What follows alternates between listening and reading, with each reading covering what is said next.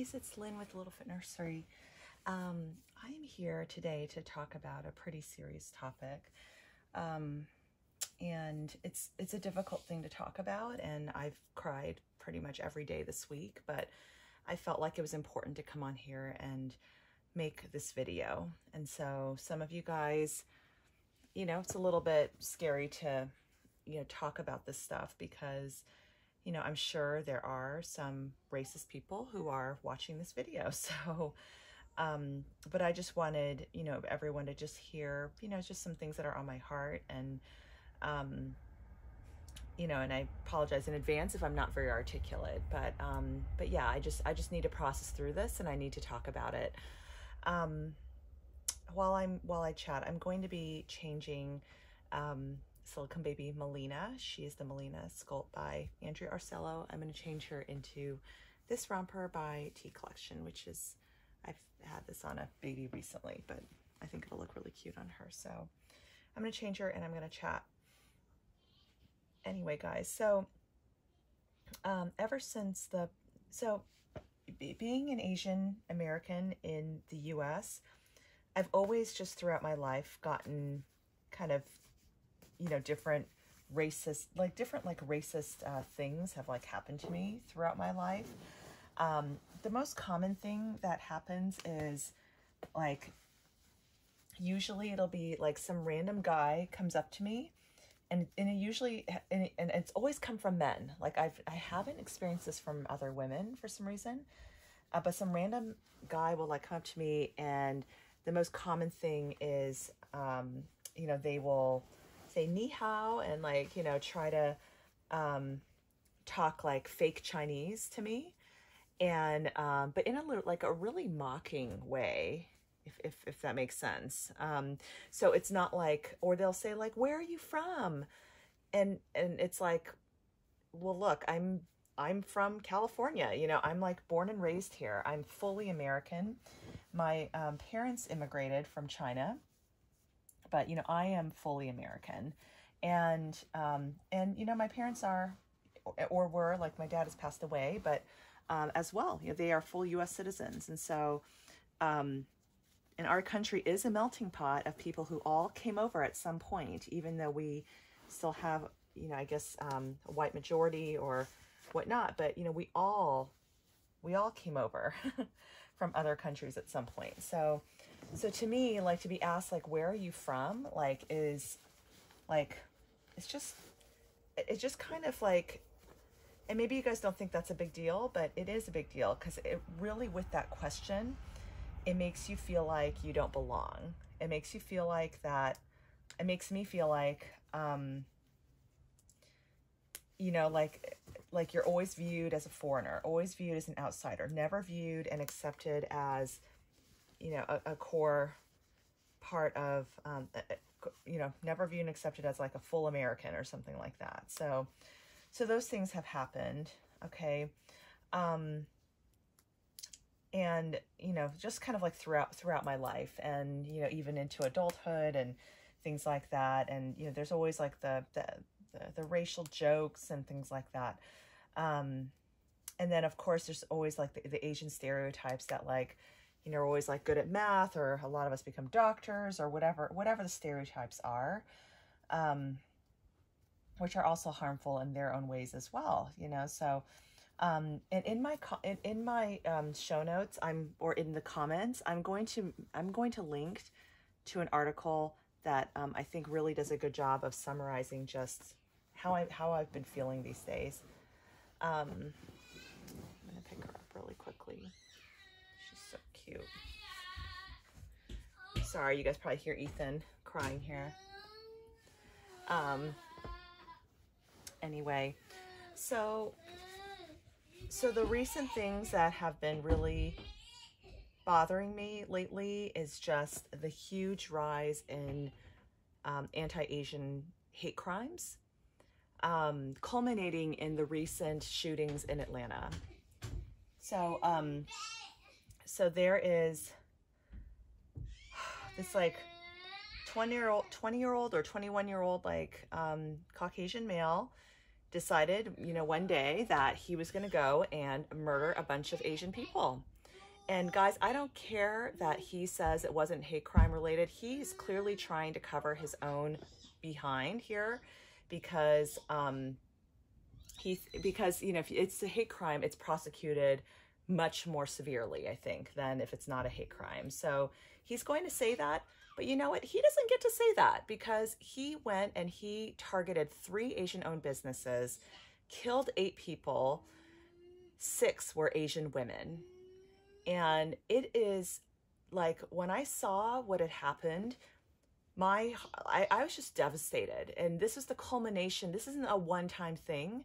This is a culmination of a year of hate crimes, anti-Asian rhetoric that was encouraged by former President Trump.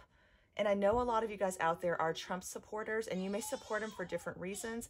I certainly hope none of you guys support his encouragement of the racist rhetoric, because it is not okay. And Black Lives Matter or being anti-racism is not like a politically correct, trendy thing. It is the right thing for us as humans to support, okay?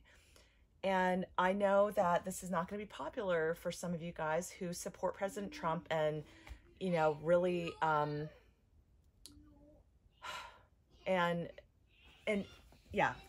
kind of support him no matter what. But like, you guys have to know that he really encouraged people to attack Asians and like, he called the coronavirus the Chinese virus, the Kung flu. He called it all sorts of things to really point the finger at China, and then basically all Asian Americans have a target on our back ever since he did that. So I've been really angry this past year, and actually for the past several years, with him, you know, encouraging racist attitudes. And I know that there are people out there who probably, like, it's not like these people all of a sudden became racist, but it was like, it made it okay for them to be racist openly, and that is not okay.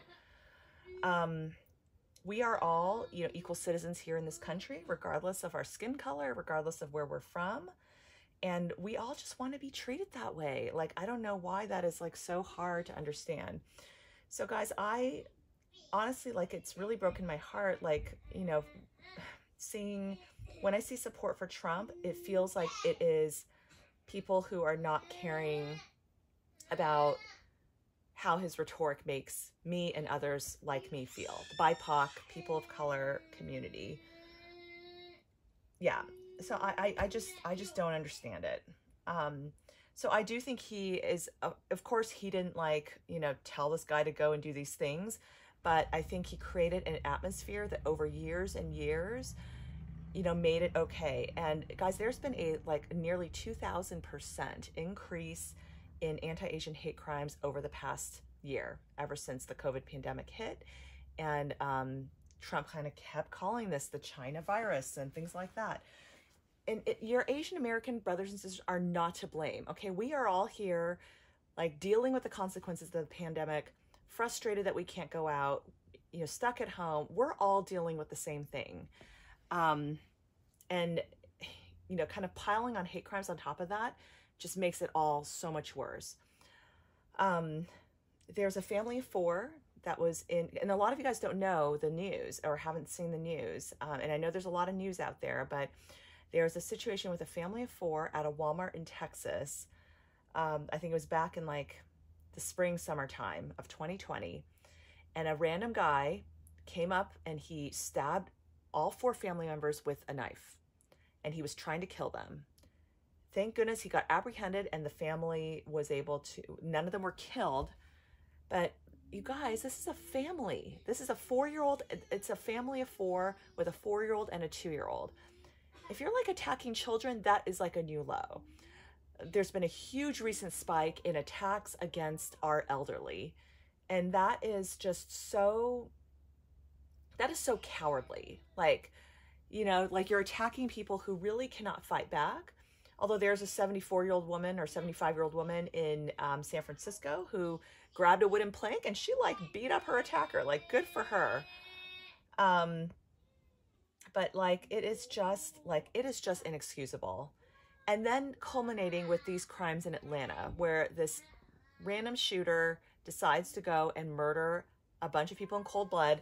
And you guys, he may say it wasn't anti-Asian, but one of the people in the salon, like one of the survivors, heard him say, "I'm going to kill all the Asians." So how is that not a hate crime? Okay. The other thing that like just pisses me off is the policeman who was assigned to the case. Like he like there's a social media post where he bought one of these like t-shirts calling it the China virus, and I guess he thought that was funny, and so he clearly is a racist himself. And you know what he did? He didn't identify or sympathize with the victims and their families. He said the killer was, quote unquote, having a bad day. Guys, when I have a bad day, I might eat ice cream and chips and like curl up in my bed or watch Netflix. I don't go out killing a bunch of people. It's just so ridiculous. So I'm just angry, you guys. I'm really angry, and I'm disappointed too. Like you know, I'm on Facebook, you know, my Lynn Dolphin account, I'm on Facebook. I'm friends with thousands of you guys, okay? They're on Facebook.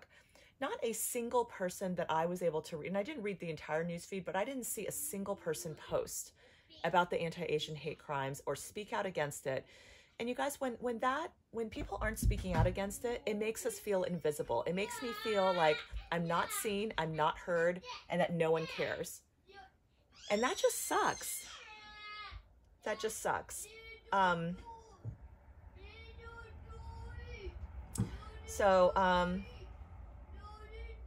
Sorry for Ethan, you guys. I'm just gonna ignore that because like Greg needs to take care of him right now. So I told him I was making videos. So like, I'm just frustrated. I'm scared. I'm sad. I'm angry. I've cried every single day this week, and off and on for the past like several weeks, ever since kind of the spike of crime started getting worse and worse.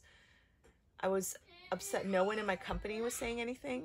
I finally wrote the CEO, and he responded so graciously and did make an announcement internally within the company denouncing these hate crimes. Hold on one second. Greg, can you please take him? I'm making a video right now.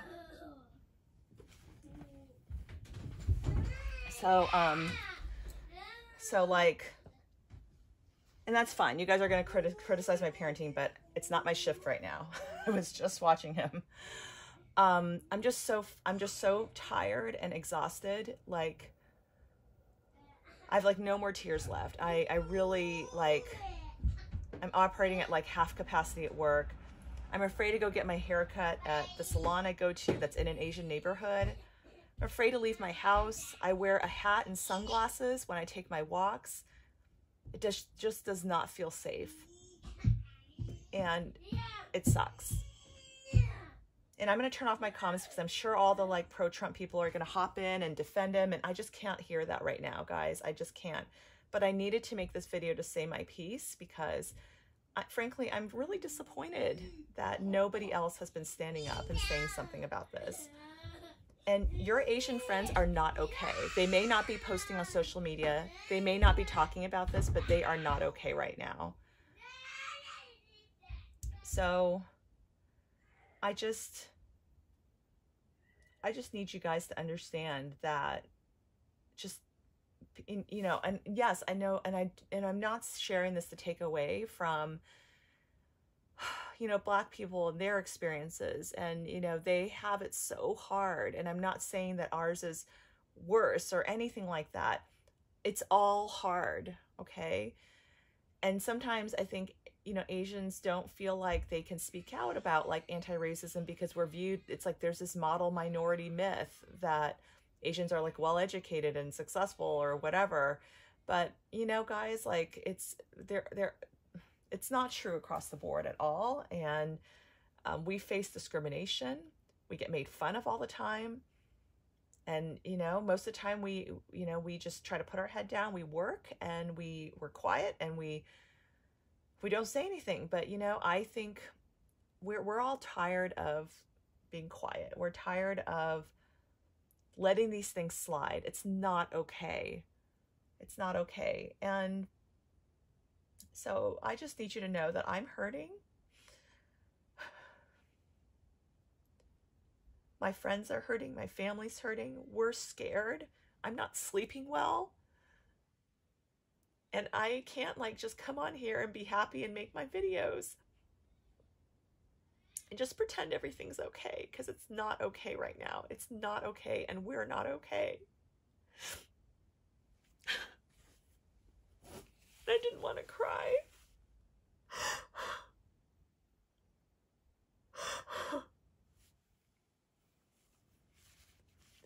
I had to I ordered some pepper spray and I had to explain to Audrey what that was, and now she's like having all this anxiety about getting pepper sprayed and stuff like that. And I just have to like reassure her that no, that's for just in case a bad person tries to do something to mommy. Mommy has something to defend herself with.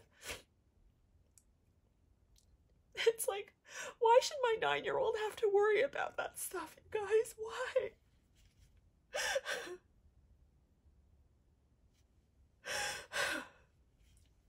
And gosh, I've appreciated the people who have checked in on me, but there are so many people who haven't.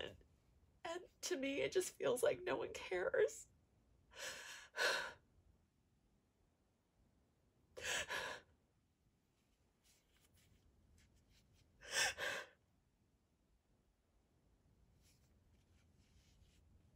I'm sorry this is not a pleasant video, but this is my life, and I can't I can't just keep pretending everything's okay. And you guys just need to know how this is impacting people. It really hurts.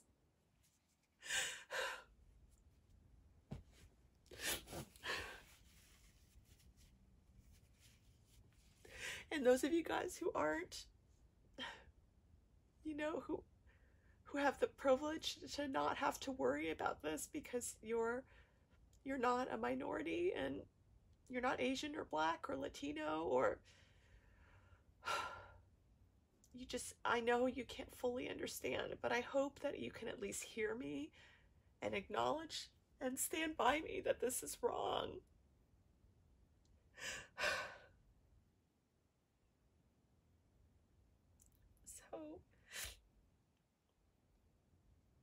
So yeah, I don't know what to say. This is definitely just so all-encompassing. It weighs really heavy on my heart. The pain just doesn't go away.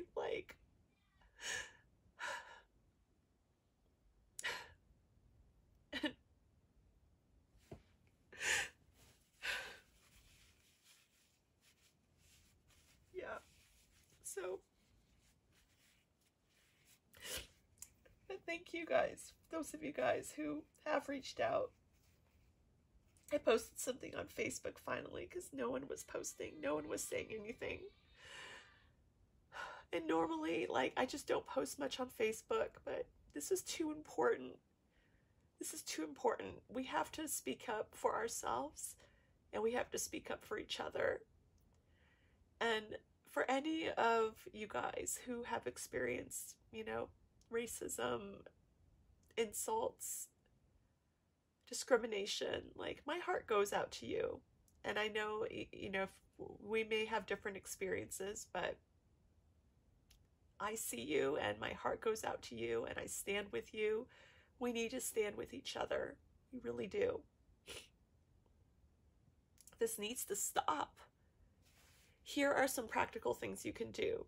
Number one, please reach out to your, Asian friends and people in your life who are Asian. I know it might feel awkward to be to reach out, but trust me, they will appreciate it. Just say, hey, I've been thinking of you. I know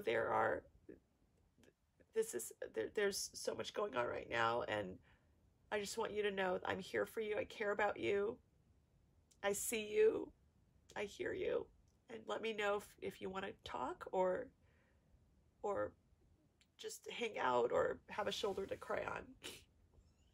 Number two, there are organizations that you can donate to. I think you can just Google ways to help the Asian American community or something like that. There will be so many articles with so many good ideas that'll pop up. I'm honestly too tired to do the research, too tired to post. There are GoFundMes that have been started for the different families and victims. And then I guess finally too, the other thing you can do is just obviously pray. Please pray. And there's a whole program for people to escort the elderly that I think has started up, because a lot of these crimes are happening in like San Francisco, Los Angeles, New York, but all over the country, So if you're vaccinated, that could be something to consider just volunteering for. And, if when you're out and about, I know with COVID, we're all just kind of trying to keep to ourselves and not catch COVID, but just keep your eyes open. Just be aware of your surroundings. And if you see something wrong, say something, or, call the police, help, do something. Okay. There was a heartbreaking situation where a man, who was attacked, he said he cried for help and like nobody did anything. That is so wrong. Got to do the right thing.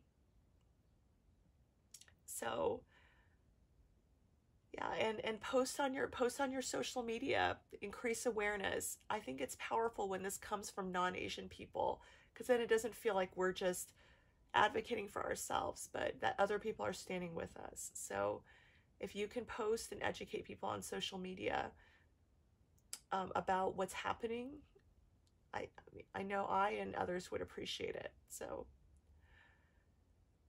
anyway, guys, it's not a pleasant video to make, but it's very necessary, and I had to say my piece, and I had to let you guys know how this is impacting me, how this is impacting my family. We're scared.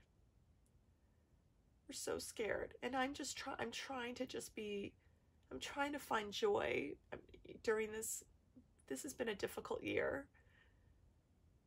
Finally got my second vaccine and finally have a little bit of freedom to maybe go out, but I'm scared to go out. So it's just so hard. All right, guys. Thank you so much for listening and watching. I'm going to turn the comments off on this one. If you want to get a hold of me, you can email me at littlefootnursery1@gmail.com or message me on Facebook, Lynn Dolphin, or you can find my Facebook page, facebook.com/littlefootnursery1, and you can message me there. But I'm turning off the comments because I just need to practice self-care, and I can't handle negativity right now. Okay, so that's just my way of practicing some self-care for myself. All right, guys, thank you so much for watching. Bye.